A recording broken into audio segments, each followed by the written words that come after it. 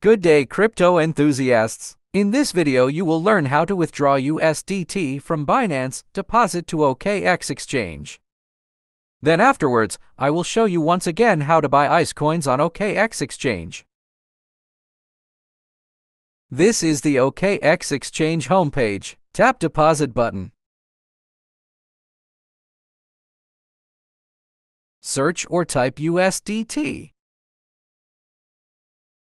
Tap USDT. Select Deposit Network. In this tutorial, I will select USDT-Arbitrum 1. This is the USDT-Arbitrum 1 wallet address. There are two options to receive the asset: trading and funding. In this tutorial, I will select trading. Tap the copy icon. Then open your Binance Exchange app. This is the Binance Exchange homepage. Tap the wallet icon. Tap Spot. Select USDT. Tap Withdrawal button. Select Send via Crypto Network. Paste here the USDT wallet address copied from your OKX account. Tap the apex down button. Find and select Arbitrum 1 network.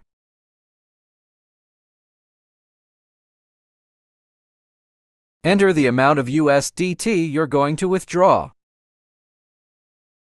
Then tap Withdraw button.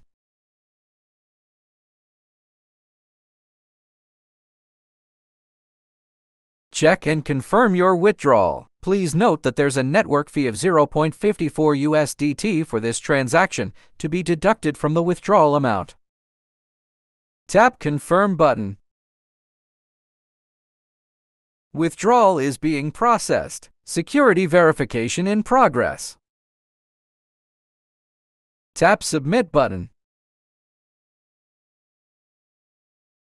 Withdrawal processing. You will receive text and email notifications once the withdrawal is completed.